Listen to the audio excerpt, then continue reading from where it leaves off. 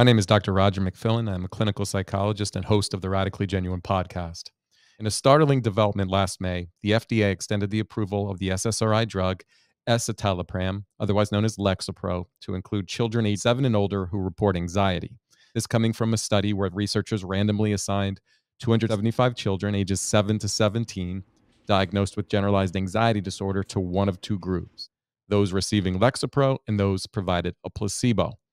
The trial spanned only 8 weeks. The results?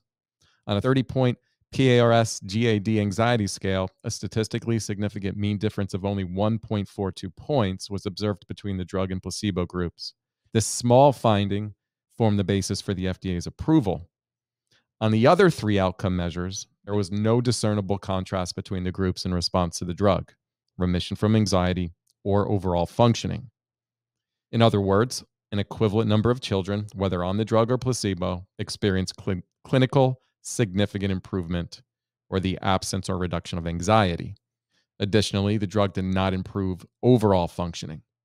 However, 9.5% of the children who took Lexapro became suicidal, whereas only 1.5% of those in the placebo group experienced such feelings. An incredible 6-fold increase.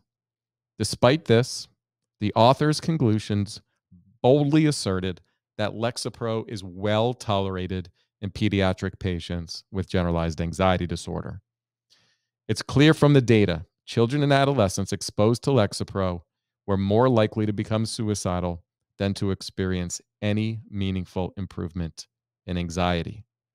So it raises the question, who are these individuals? How does this happen? What ethical scientist would assert the safety and tolerance of a drug that could be fatal to young children who are merely experiencing anxiety? Well, the Journal of Child and Adolescent Psychopharmacology featured the recent study.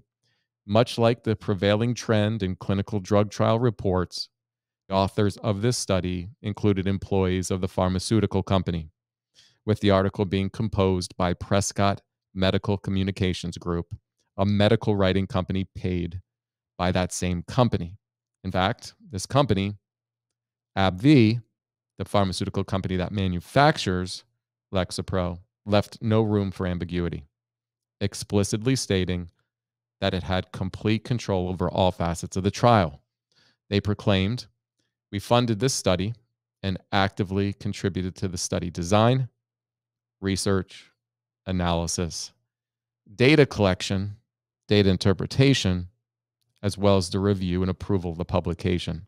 The first author, Jeffrey R. Strawn at the University of Cincinnati Medical Center, although not affiliated with AbbVie or its contracted companies, is disclosed to have received research funding from AbbVie. Notably, authors Edward Greenberg, Cheng Liu, and Malika Gopal-Krishnan are direct employees of AbbVie. Meanwhile, authors Leslie Moldauer, Rebecca D. Hahn, Alexandra Wise, Christina Bertzos, and Beth Eisenberg are all employed by Syneos Health, a company financially supported by AbbVie to conduct the study. The paper's last author, James A. Knutson, is the owner of Core Clinical Research, another such company involved in the study. Author Molly McVoy received a grant from the Hartwell Foundation, which is dedicated to advancing biomedical interventions in children. Carol Brown, the Prescott Medical Communications employee who crafted the article, is conspicuously absent from the list of authors. Instead, she is credited for her writing and editorial assistance, in a practice commonly associated with ghost authors. Despite the dramatic increase in suicide risk, their conclusions confidently declare the drug's safety and tolerability. This is the information that physicians will receive. They won't analyze the research paper to assess its design and statistics. Instead, they'll embrace the author's conclusions as firmly established scientific fact.